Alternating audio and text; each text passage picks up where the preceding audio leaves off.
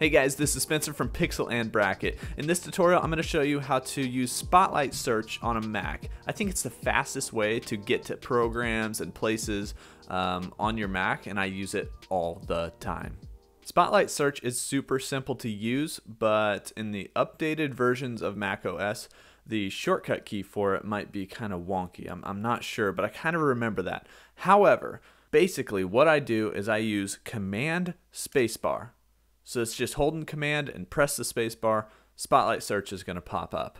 And then I can start to type in anything. So if I want to go System Preferences, just start typing in System Preferences.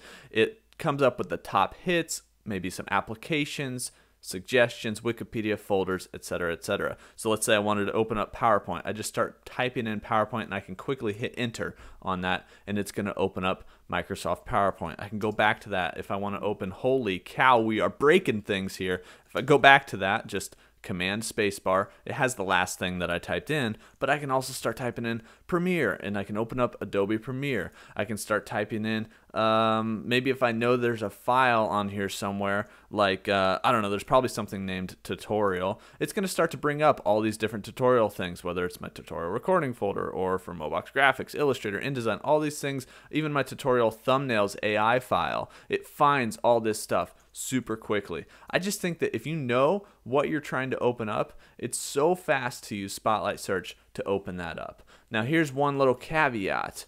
In the updated versions of macOS, you'll notice we got a little Siri icon up here. I'm pretty sure that the shortcut key for Siri is to hold Command and Spacebar. So if I do that, holding, yep, Siri pops up and now it hears me talking and you can see it's actually listening to me.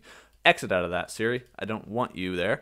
All right, so I'm going to go to System Preferences. So System, ooh, see, I typed it wrong. Let's get out of there.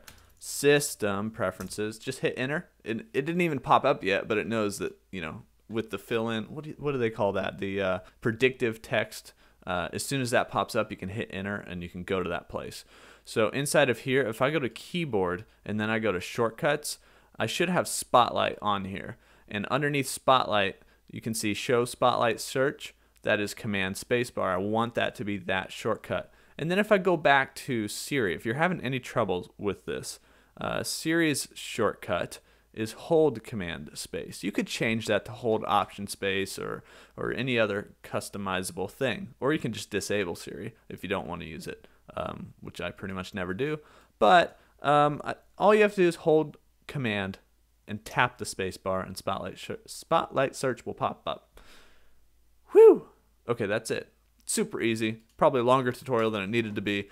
I use it all the time. I think you'll find it valuable. If you do, like this video, subscribe for more tips and tutorials. Thanks for watching, and I'll see you next time.